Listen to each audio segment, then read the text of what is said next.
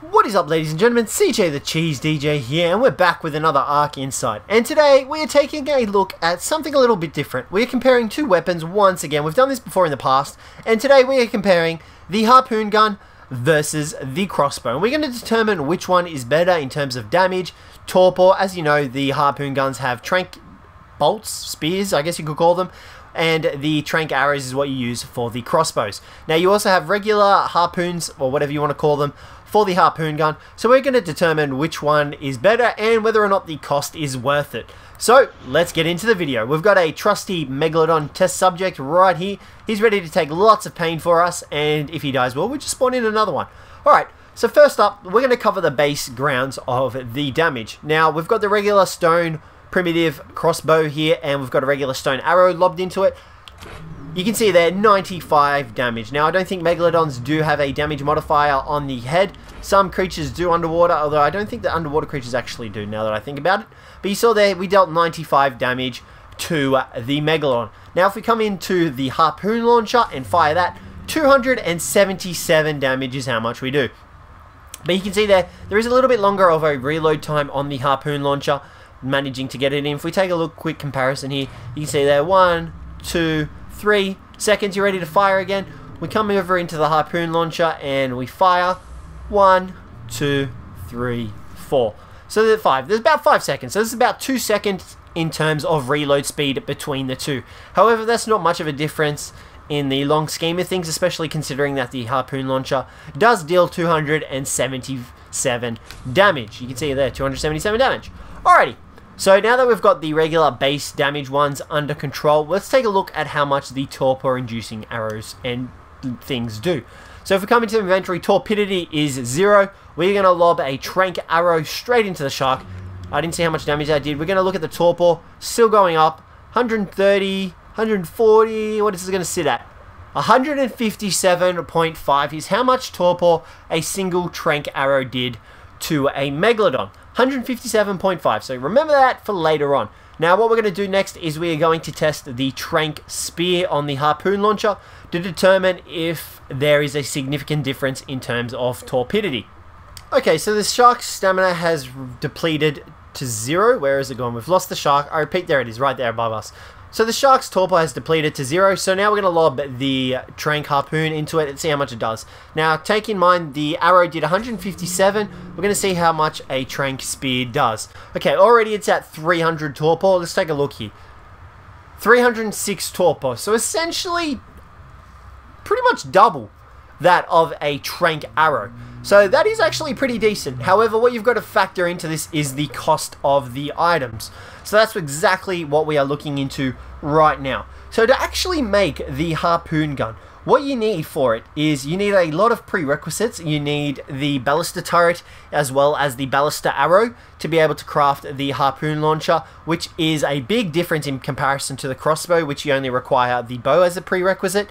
Now, as well as that, the resource breakdown of the harpoon launcher requires you to have 40 wood, 60 fiber, 25 hide, 120 metal ingots, 60 cementing paste, 50 obsidian, and 30 polymer. That is a lot of resources for this weapon, and it does not have a lot of durability, probably the same amount of durability as the crossbow. So you have to take that into mind when you're planning on making one of these things. Now that is just the cost for the actual harpoon launcher.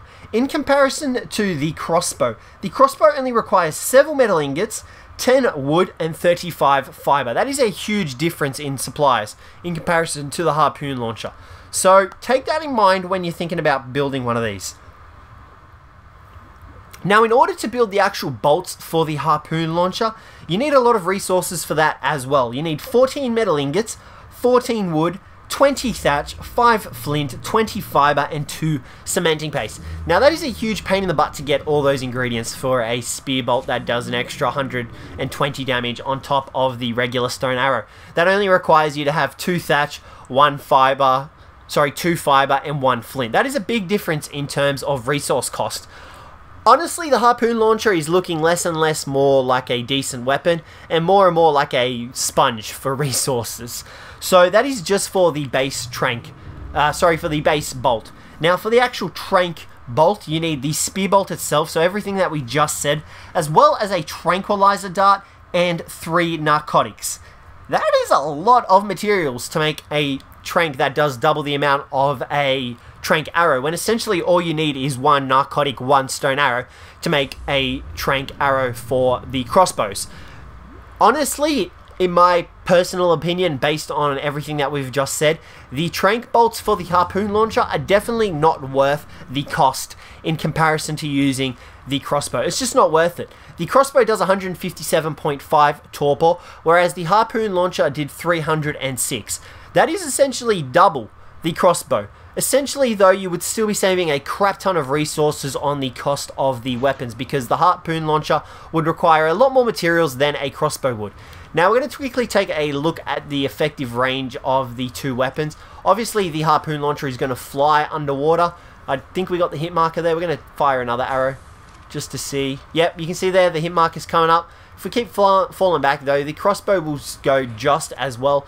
The only difference is that there is a little bit of a drop-off with the crossbow launcher in comparison to the harpoon launcher, but, you know, that's nothing too major. Honestly, there you can see that it took a while for the actual thing. I think the crossbow actually travels underwater faster than the harpoon launcher, so do take that in mind as well.